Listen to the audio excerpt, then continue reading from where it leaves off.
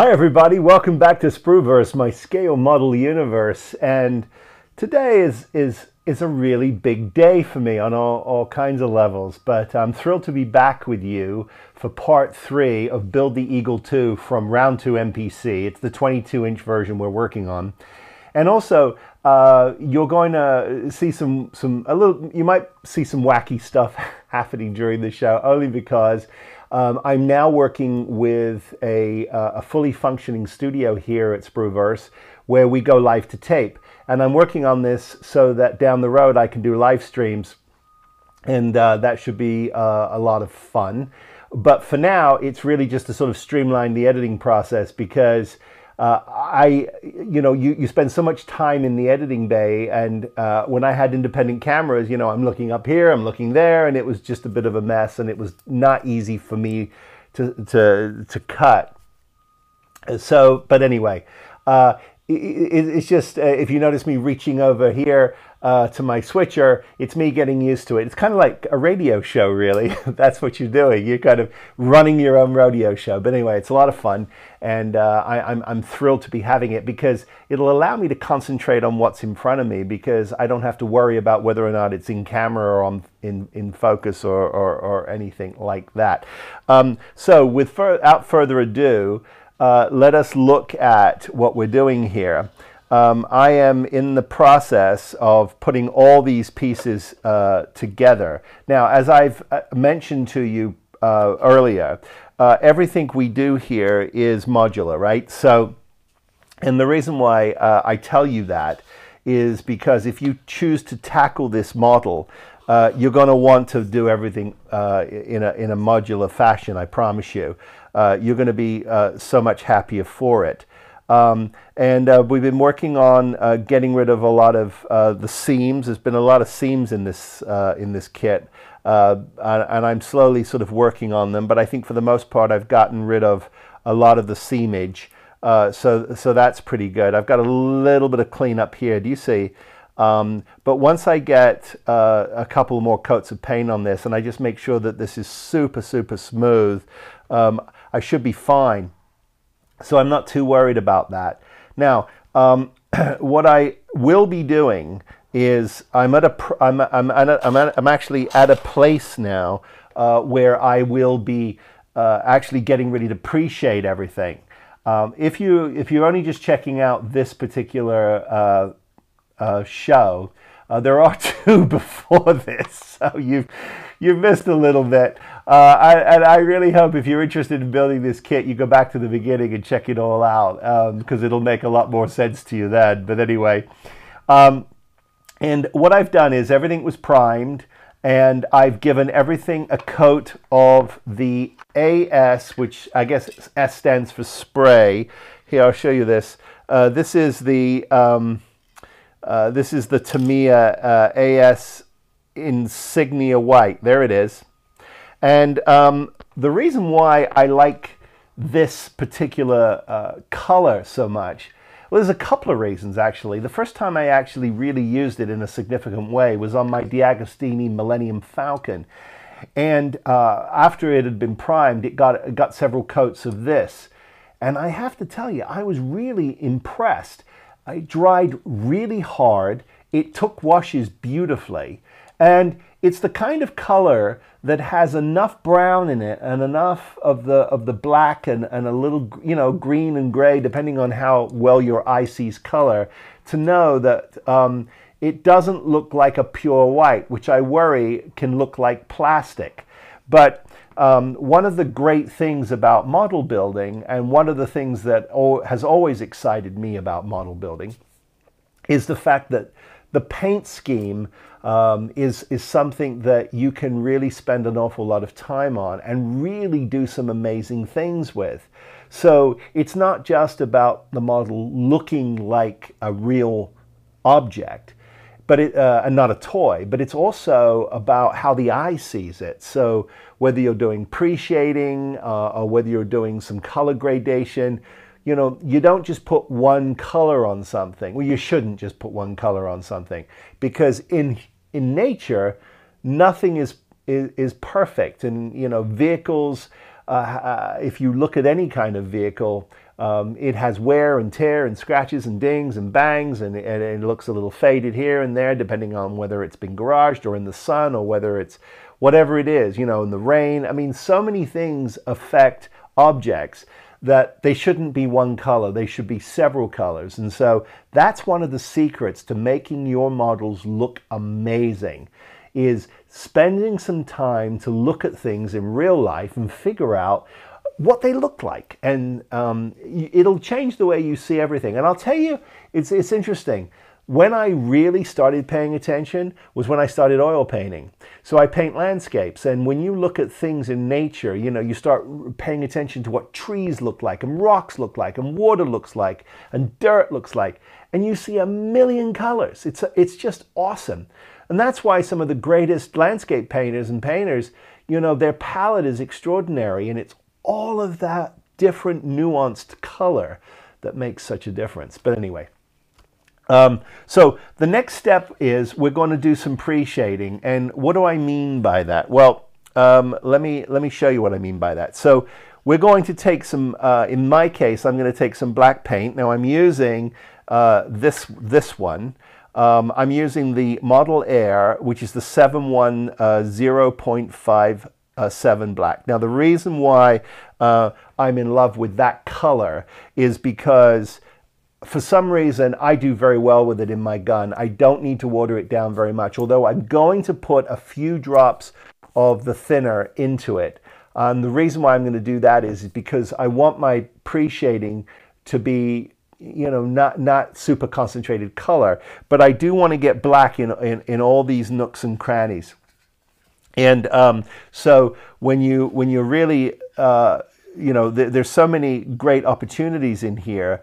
To really get some shading in here, so that when I put on the next coat, which will be a white coat, a couple of white coats, and I'm still trying to figure out which one that will be, but I will, you know, hopefully you'll see all of that pre-shading, and obviously these will become permanently black, and then once I've sort of gone through my pre-shading, that is when genius happens, because you get a hold of Lou Del Masso's masks, Aztec Dummy. If you don't know Lou, you need to. His masks are incredible. And I don't just say that, you know, because I'm paid to say that. I am not. I say it because as a mediocre modeler, you know, and I'm always trying every day. I come to the bench, and I just want to learn something, and I want to get better and better. And whenever you have or find a great tool like paint masks, especially for something like a spaceship, grab them, because yes, you can absolutely do this yourself with masking tape. You absolutely can, and there's some really talented modelers out there who do, and they do just fine. And they're saying, no, thank you, I don't need to spend the money. And that's totally cool, and I respect that, and you keep doing what you're doing. But I only share some of the tips that I feel have worked for me. Anyway, so that's that. So I've got some really fun things to do now. I've got a lot of painting to do. I've got to get these things. Let me show you these things. I'm calling these part of the cooling system for the hydrogen cooling system. That's what it looks like to me. They're some kind of an energy flow thing. Anyway, they need to get a coat of paint as well. And I've got 4 of these feet, and they are for the pod. They are the feet for the pod. They're not the feet for the actual ship. There are larger feet for that, and those larger feet will actually be I'll actually be using my upgrade kit, and here's a piece of that, which will get a spring, and let me show you how that's going to work. That spring will go in there like that, and away you go. And so I've got I've made a lot of progress, but it also feels like things are a little stalled, but they're actually not. It's really that process now of getting things done. Oh, I have a coat of gloss here on the cockpit wall. So that is going to be ready now for its final washes, and it's going to be ready for some decals. And then I can put the guys in that, and that will be ready to close up.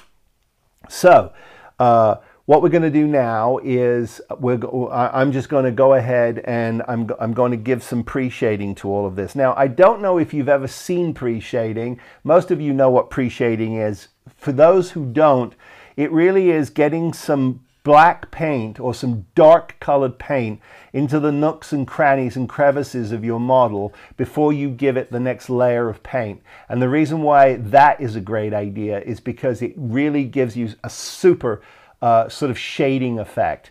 And then, of course, on top of that, we're going to have all of the gradations of grays and whites and some very light blues that will become the exterior of paneling that goes on these puppies right here.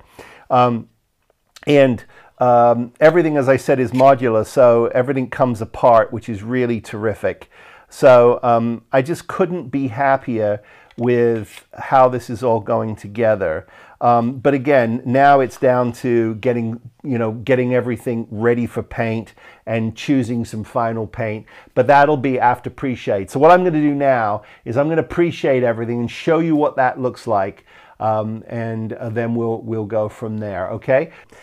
I thought we'd actually do a little bit of on-camera pre-shading. Why not? And we'll see whether this ends up in the final product. But I was looking around here, and I've noticed on this particular piece, I've got some gappage. So what I'm going to do is I'm actually let me see if I can show you this, because I think it's worth it.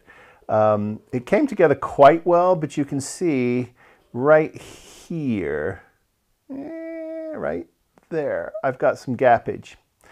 And on the other side, a little bit of gappage as well. If you look at them front on, just a hair there, and a hair there. And if you go around the other side, you can see there's just a little bit of gappage. So what I'm going to do with this particular piece is I'm going to actually use some microcrystal clear. You guys know this. So I'm going to use microcrystal clear, and I'm going to get it in some of these nooks and crannies. And, just sort of use this as a gap filler, because it'll do a really good job. And then all I need to do is just put a little bit more of the insignia on this, just to clean this up. And what I really like about this is I can get it into all of the cracks here, and then I can wipe this up with water, and I'm not causing an absolute mess for myself with putties. So I'm just going to lay some of this on for you. Not necessarily for you. I would say it's more for me than you. But you know what I mean. I'm going to get this in here, and then I'm going to go through it with a Q-tip and actually clean this up. But in the past, what I probably would have done is try to putty this, and that's just a mitigated disaster, because you literally cannot, you're going to spend a lifetime trying to get it off of all of these seams. So why bother, right? So this is just to me, this is just a smarter way to go. And you get a really good result. So we'll get this all filled in here. That looks pretty good. I'm happy with that. And then just look to see here where any of the gappage is. There's a little bit of gappage in there. Well, I'm not on camera very good, am I? Let's go to B and see what we can see. So yeah, so I'm looking there. I'm liking that. I'm going to just push it into here. Now, what I found with this microcrystal clear is over time it actually starts to coagulate a little bit, and that's not a terrible thing actually, because I found the coagulated version to be even more helpful when it comes to puttying up things and getting things sealed up, especially when you're in an overcoat or an undercoat situation like I am here. Okay, I am really, that's good. Everything looks like it's, oh, just a hair there. There. Okay, so then what I can do is I will get myself a Q-tip here, a couple of Q-tips. Pull out my Q-tip stash. And now, this probably means nothing to you, but actually that's not true. It's not fair for me to say that. It might mean a lot to you, but to me personally, going to this live to tape production is a game changer for me personally, because it allows me to actually spend more time modeling, if you can believe that, and less time worrying about cameras. And it started to really affect me in as much as, you know, you're chasing, oh, you've got to chase content. I mean, like in the past, I would have never said, oh, let's do this on camera. I just wouldn't have done it. I would have said, oh, no, we're not doing that. It's just not going to happen, because I've got to set it up, I've got to get the cameras rolling, I've got to do all that nonsense. And now I don't even think about it. That's how cool it is. I just do it. And so I get a lot more pleasure out of filming, and I think you guys will get a lot more pleasure out of seeing a little more of my detail, because I'm learning how to do this on camera with you guys as well. And a person who's become a very good friend of mine, Lou Dalmaso, he is such a gentleman, and he's gone out of his way to sort of help me learn how to be a better model maker.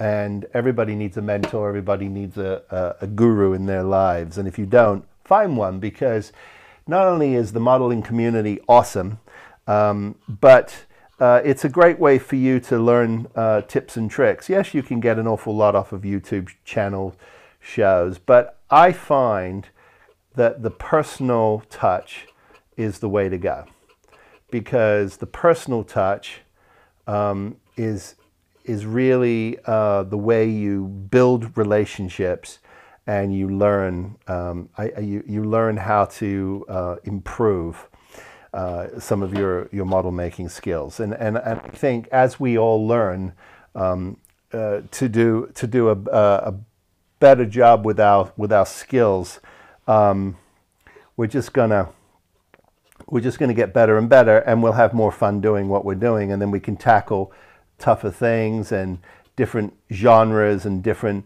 applications, and work with resins and work with wood and work with all kinds of different things, and just, you know, familiarize ourselves with those things. And then once we're familiar with those things, they don't become so much of a burden to us. And you know, it's also, it comes naturally to some people.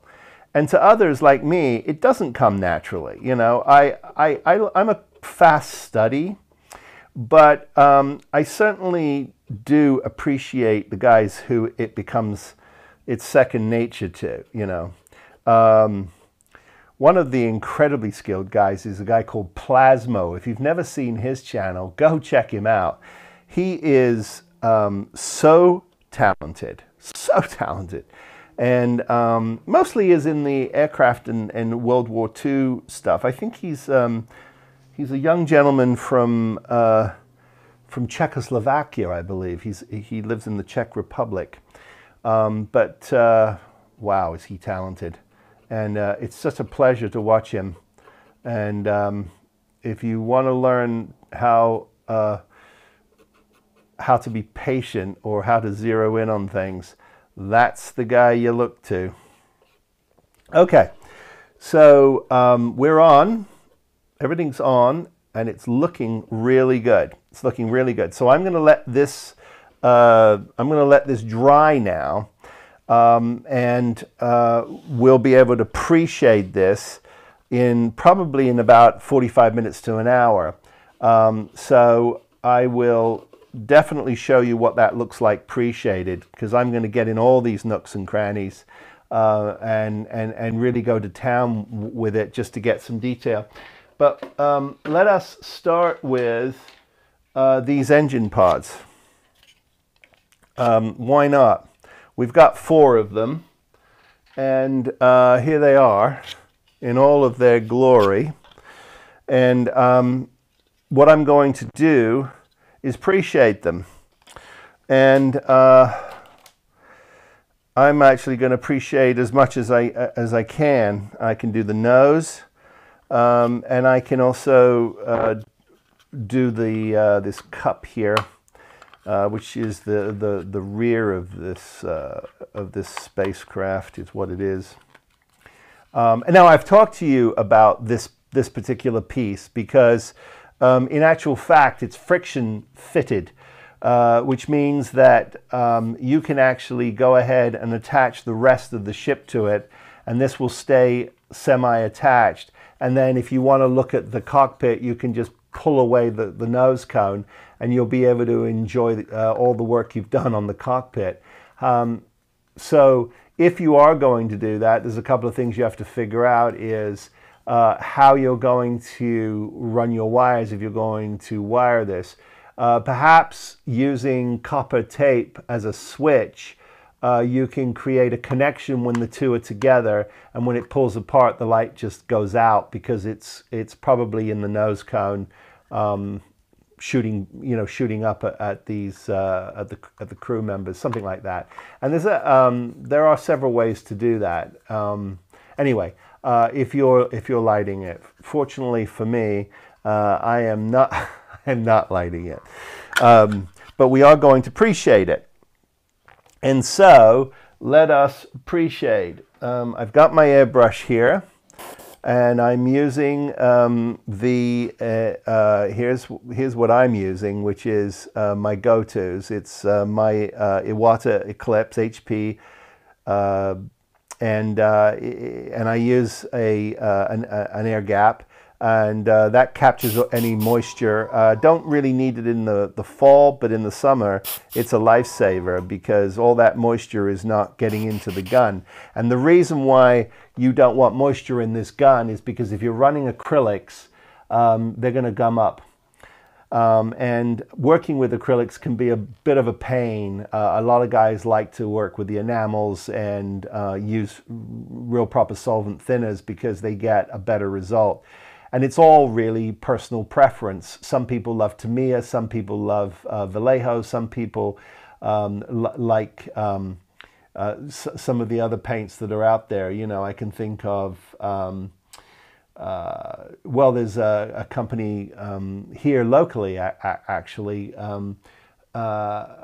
whose name escapes me. But, oh, there's Comart. And there's a bunch of others.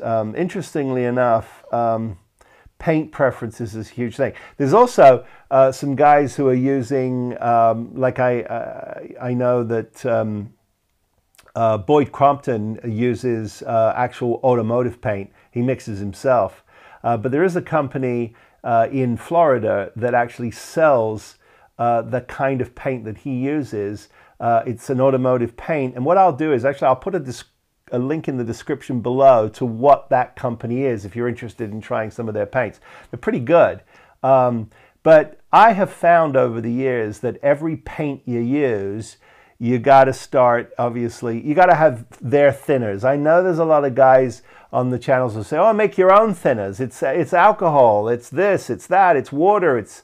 but, you know, at the end of the day, it's you know, some people use Windex, you know, because it's obviously...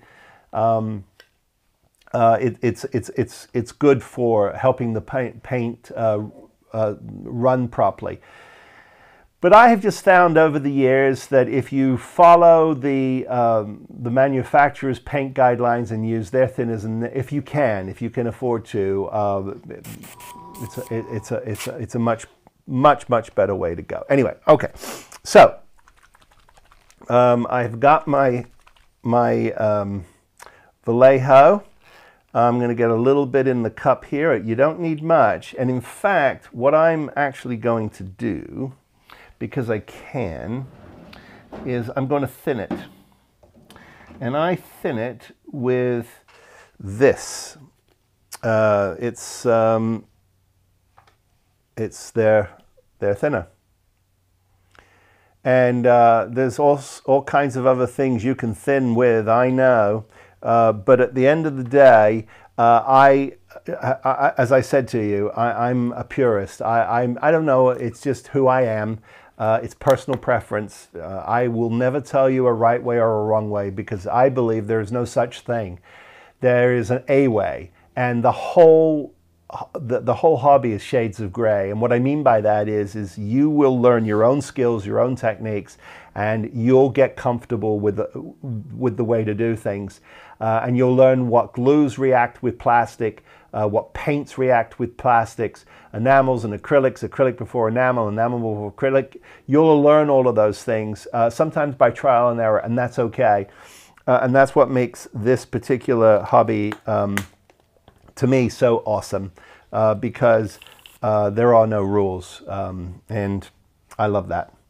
Okay, so we are flying here, and what I'm going to do, and let me go to B and show you this on B, because I think it's fun. We're going to pick some of the areas, and we're going to just hit them, and you're going to do this. Now, you do not have to have a steady hand. Don't worry about perfect lines, because you don't need perfect lines. What you're trying to achieve here is a sort of a shadowing effect. That's what you're trying to do. You're trying to get certain sort of highs and lows to actually pop. And I promise you, when you paint this with your next color, wow, you're going to see it. It's going to be awesome. And so you can see already I'm starting to build this this sort of artificial shadowing, as we call it. Now, in doing so, you're going to also be able to really start to have some fun with the color palette. And I'm going on all of the raised areas, and I'm trying to get stuff in the raised areas, because I don't know what part of this model people are going to be looking at or not looking at.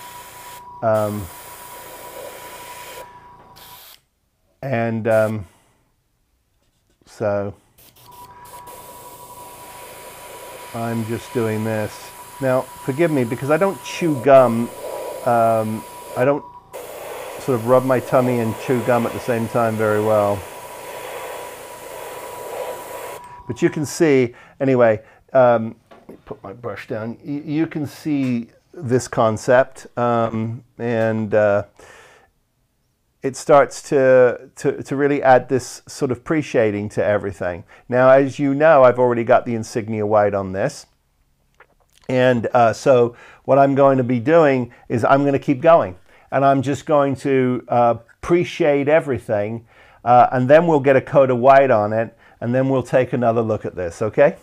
Now, in the ordinary course of things, there's all kinds of versions of pre-shading, and this is the one that I'm using, which is, you know, you're just literally putting some black paint on the various different shadows. Now, obviously, the windows, which we'll need to get another coat of paint because they are going to be black ultimately.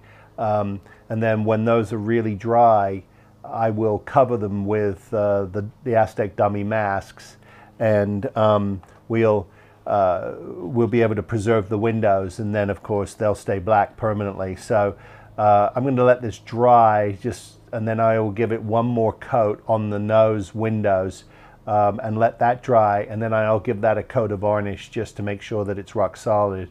And then I can apply those masks. Now, bear in mind, you got to give this quite some time.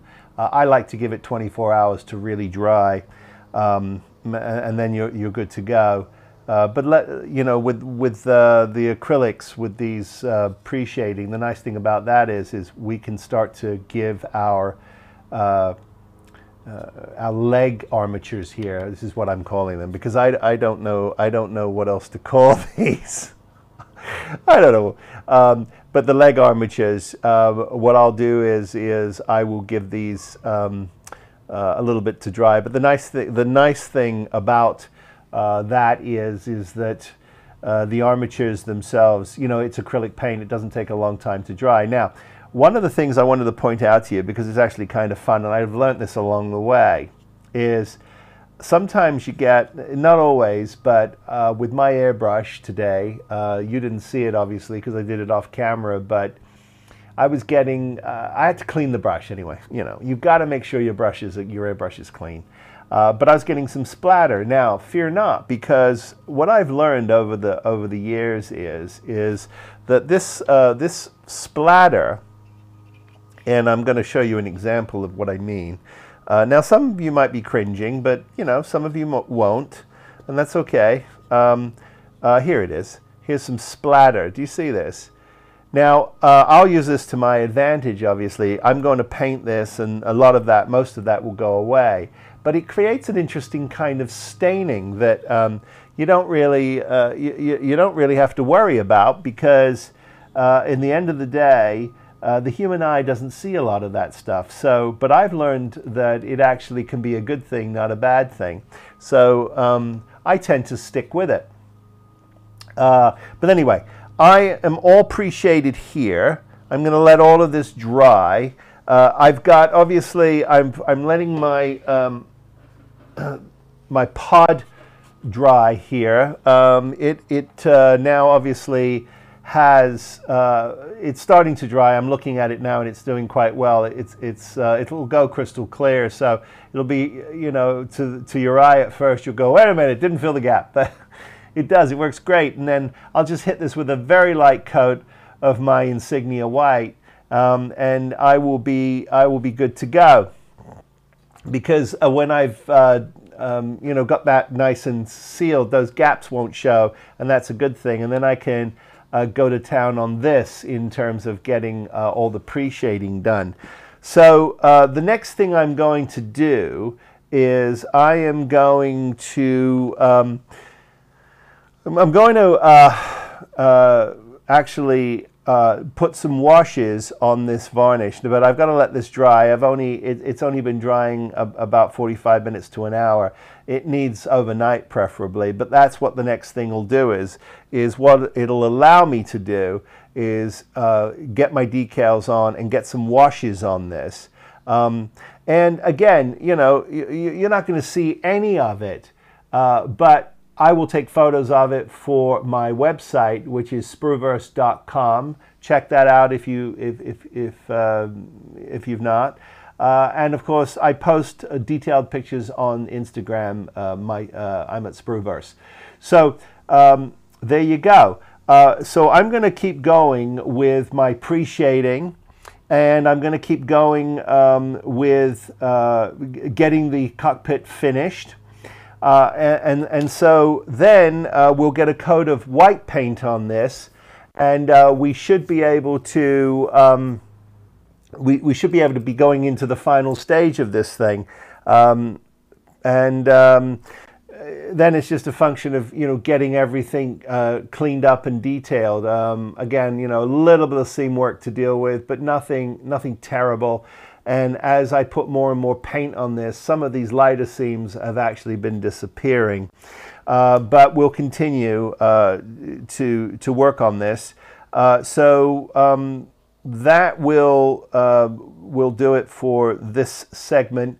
I'm going to do one more final segment in this show, just to see the complete progress of this, and I think a fourth episode for the final finish and reveal, and we should be done with the Eagle 2. Lots of fun. Hey, momentous day for me. I'm learning how to do a whole new studio setup. Some of it to you will be, wow, who cares? And I respect that. But for me, I'm a bit of a nerd, and I'm just tickled pink. So anyway, come back for the final segment of this, and we'll see what it looks like with the next coat of paint on it. Okay, so just want to sort of show you what I've been doing here. A lot of painting, obviously. Now everything is getting a coat of this, which is the Model Air. It's 71001. It's the white, and so we're sort of touching everything just to see what things start to look like. And I have to say, it's it's exciting. This is a part that I really start to get excited about, because you can start to see where my pre-shading has really paid off. Let me show you here. It doesn't look like much now, but this is the beginning of a beautiful relationship between me and this piece, because we're going to start to get some washes and some silvers and coppers and details in here. And you'll see just a little bit of this through the spines, but not a tremendous amount. And but the detail will be there, and when we take a close look at the final product, it's really going to come alive. So I'm going to let everything dry now. I've put the final black on the nose cone here. And it's deliberately got a lot more of the black sort of overspray on it, and I did that for a reason, because obviously as it flies, it's going to get hit by dust and dirt and everything else like that. Now it's going to get the same white as everything else, and it will come out pretty white, but I really want some of those lines to pop. And of course, ultimately it'll all get a coat of gloss, so that we can get all the decals down, and then it will get a coat of matte just to sort of kill it. I do want to show you this, because I was experimenting with something, and I'm actually very, very happy with it. What I did was I deliberately got some overspray on this, and it's added a little bit of a stipple effect. It's the kind of thing that you would have done in the theater when you're in high school. I don't know if you ever were in high school theater. I quit the football team to be in high school theater. That's a long story I'll tell you about one day. But you get this sort of speckling effect, and what it does to the eye is it creates a dimensionality. Anyway, I'm pretty happy with that. It's kind of a lot of fun. Anyway, there's gloss on there. We're going to let that thoroughly dry. It's going to get its decals, and then that will be ready to go. So the next time we get together, everything, I'll already start the decaling process, because obviously the hydrogen tanks and the engine cooling system, whatever you call it, needs its decals before I can actually put them back in the cages right here. So that's the next thing that's going to happen is we're going to sort of start to assemble some of these things, and then these boxes can you can start to install things. I've got my leg pods drying. They've got a coat of white paint, and I've got the fuel tanks themselves drying. They've got a coat of paint, and they're the ones that are going to actually connect to these engine bells. And I'm in love with these engine bells. They're beautifully turned. Now, as I said before, we're going to get them black on the inside, sooted up, and then we've got some all-clad paints for scorching, jet engine scorching, which we're going to do on that, and they'll look pretty neat. So it is all coming together. We're coming down to the final wire, and I think one more episode and we should be all done with Eagle 2. But this is the bit where I get really excited. I love to paint, and I love to detail things, so I'm getting pretty excited about it. But anyway, I've gone on too long, anyway, I hope you've enjoyed this episode. Forgive some of the switching. I'm learning how to use my new system, but I promise you it's going to make things so much better for all of us, because you're going to be able to see more of my workflow process. We're going to be able to really dial in on some details, and for that I'm really, really excited. So anyway, until next time, as always, everybody, please be safe, be well, build something, and I will see you next time. Take care, everybody.